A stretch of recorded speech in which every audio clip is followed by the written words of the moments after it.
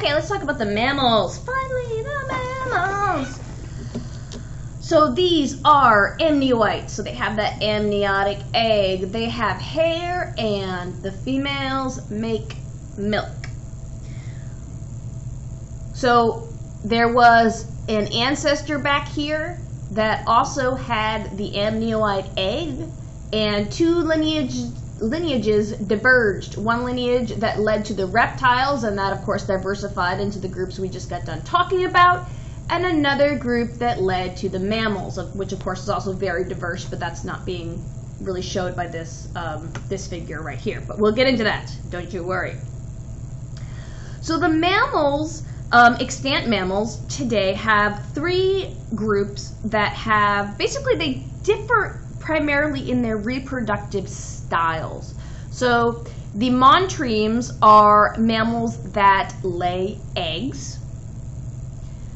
The marsupials are mammals that have some kind of pouch on their body, the females, and so they have a very short gestation period. So the offspring are born at a very early developmental age, make their way to the pouch, and their development completes in that pouch. So things like kangaroos. The eutherian mammals, also known as the placental mammals, are mammals that have very long gestation period, and development of the baby occurs within the uterus. So one other thing about mammals that I want to bring up is that they have really good hearing. And they have much better hearing than reptiles. And one of the reasons for this is that mammals have more bones in their inner ear than do reptiles. So reptiles just have a single bone in their inner ear, helping to transmit sound from the eardrum to the inner ear, whereas mammals have three. So what's going on with this is that in the mammalian lineage, the bones that in the reptiles make up parts of the jaw instead evolved to become the incus and the malleus that we find in the inner ear. And the addition of these two bones allows mammals to pick up sounds that are in frequencies both lower than what reptiles can pick up and higher than what reptiles can pick up. So we pick up a much greater range of sound than reptiles can. So that's an important evolutionary trait we see in the mammalian lineages. Okay, so let's talk about the montremes, our egg-laying mammals. So there aren't very many of these guys, just 5 species. We find them in Australia and New Guinea. So basically we have the duck-billed platypus that we are all familiar with.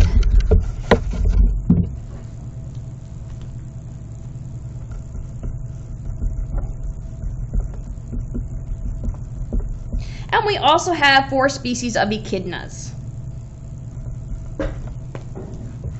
which is this organism right here. So we can see their egg here and how very, very tiny little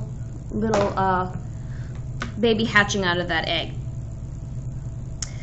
So they have hair, they create milk, so they do have hair, they do have milk, but interestingly, they lack nipples. So what happens is the milk gets secreted out of their skin and drips onto tufts of hair that the young will then lap up. The marsupials are the pouched mammals. So these include kangaroos, wallabies, koalas, wombats, Tasmanian devils, sugar gliders, opossums, and others. So Unlike the monotremes, the marsupials do have nipples that will secrete milk from mammary glands. Also, of course, they have hair. Instead of laying eggs, the embryo develops within the uterus of the mother and attaches to the parent via a placenta, which is a structure in which nutrients can diffuse into the embryo from the mother's blood. We have them too. The marsupials, so the embryo does develop in the uterus, but it is born, the juvenile is born at a very early and underdeveloped stage. So it's not ready at all to be sort of doing its own thing. So here's an example of this. So here is a possum that has been born, and you can see how very underdeveloped it is. And so this very, very small, this maybe the size of a jelly bean, will crawl to the pouch, latch onto a nipple, and complete its development within the safety of the mother's pouch.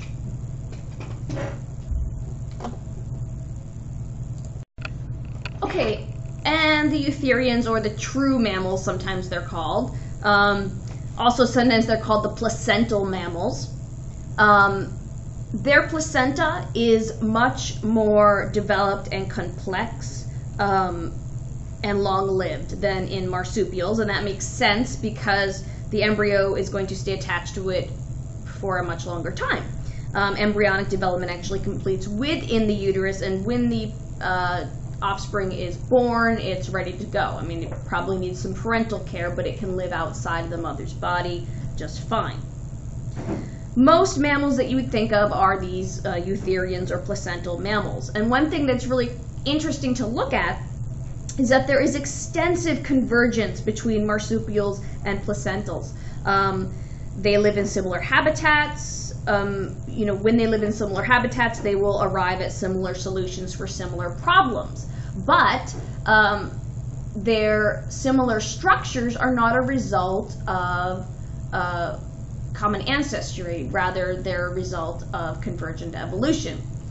So examples would be if we look at a marsupial mole and a placental mole, right? They both have adaptations for digging and burrowing and living underground. But the similarity in these features is not due to common ancestry, in that the common ancestor of this marsupial mole and this placental mole didn't have these adaptations for digging, right? This simply is coming from similar environmental pressures leading to similar evolutionary strategies.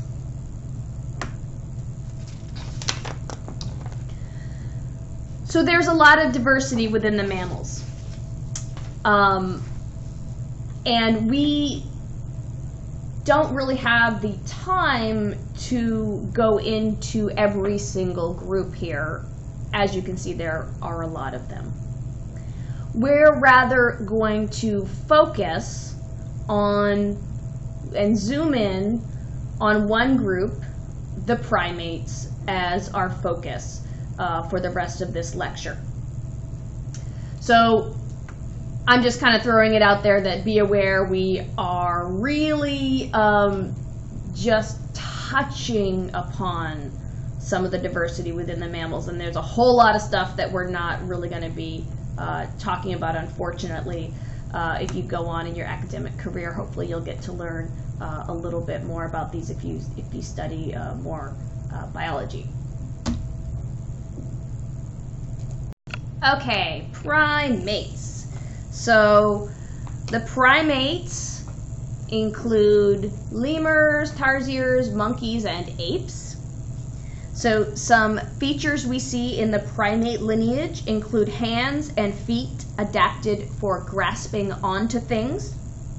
Instead of claws that we see in other animals, other types of animals, we see flattened nails, like your fingernails, because by the way, you're a primate. Ridges on fingers, such as fingerprints, and a flattened face. And depending on what group we're talking about, that we see as we sort of work our way towards the human lineage, that face gets flatter and flatter. We have, along with that flattened face, an evolutionary trend we see is for a large brain and a shortened jaw. We also see in the primates opposable thumbs. So that means that we can touch the ventral side of each finger with our thumb on the same hand. So we have really great dexterity in our hands. And this is something we see only in the monkeys and the apes. And we'll talk about these groups.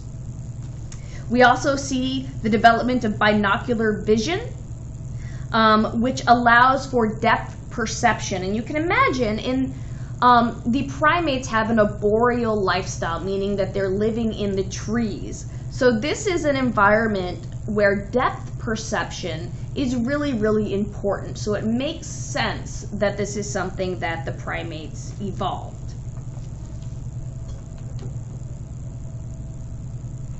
So we're going to talk about two major groups